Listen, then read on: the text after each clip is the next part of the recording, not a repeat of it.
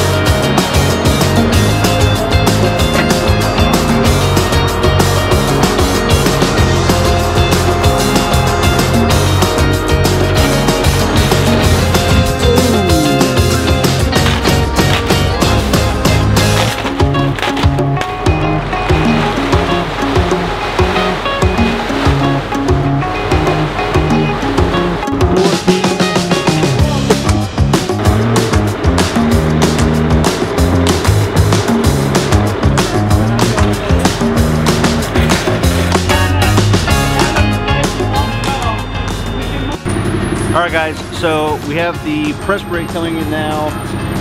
We have all sorts of rigging, cranes, forklifts, little dollies. It's going to be pretty interesting and a slow moving process, but hopefully we'll get it in here sometime today.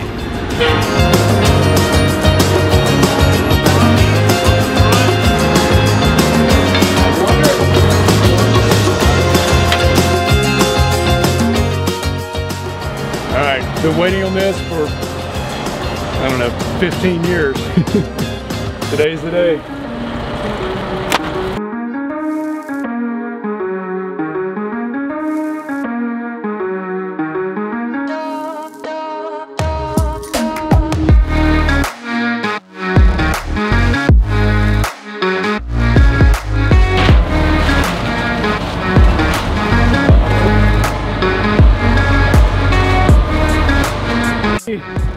It'll never be this clean again.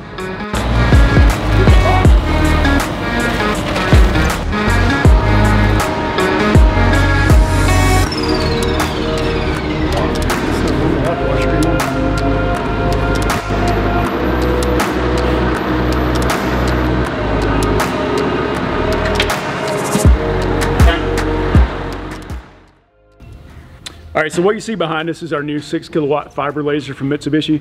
This machine and the press brake was a result of about 2 years of me researching lasers, visiting laser companies, trying to figure out what was good for us, what would be good, 5-6 years down the road in the future.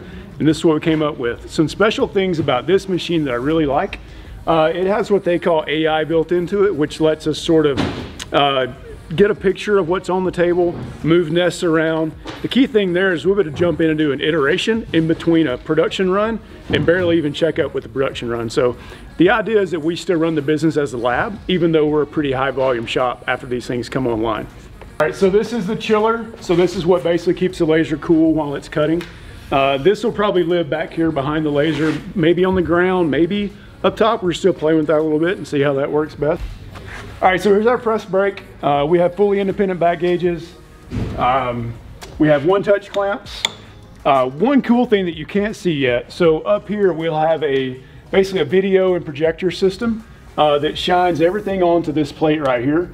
It will measure your hand movements. You'll be able to change settings up here, spin the model around. It'll show you which dies need to go and which punches need to go in which location. It shows the profile of the punch, super cool. Should make setup and tear down really fast for each individual stage bend, so I'm pretty excited about that guy. Over here's our dust collector. This guy will eventually live outside. We have to build sort of a rooftop over that and get this outside and our compressor. One thing that you can't see, which I'm pretty excited about, we'll have a mezzanine built on top of the laser. Up there will be our compressor system. 2100 PSI air pressure. So we'll cut all of our aluminum and possibly some of our other metals with air. So save a lot of money on gas, be very efficient. So excited about that piece. Stepping around here, these are some of the other little pieces that are involved in setting up the laser. So these are our little scrap trays that roll underneath. This is some of the cabling and hoses that connect everything together. So January 5th, we should have our compressor will show up. Then around January 15th, the Mitsubishi team is coming on site to set everything up, get everything leveled, and start a little bit of training. So hopefully end of January, early February, we're making our own parts in-house, and the sky's the limit at that point. So stick around if you want to see how that goes. Should be a really entertaining story.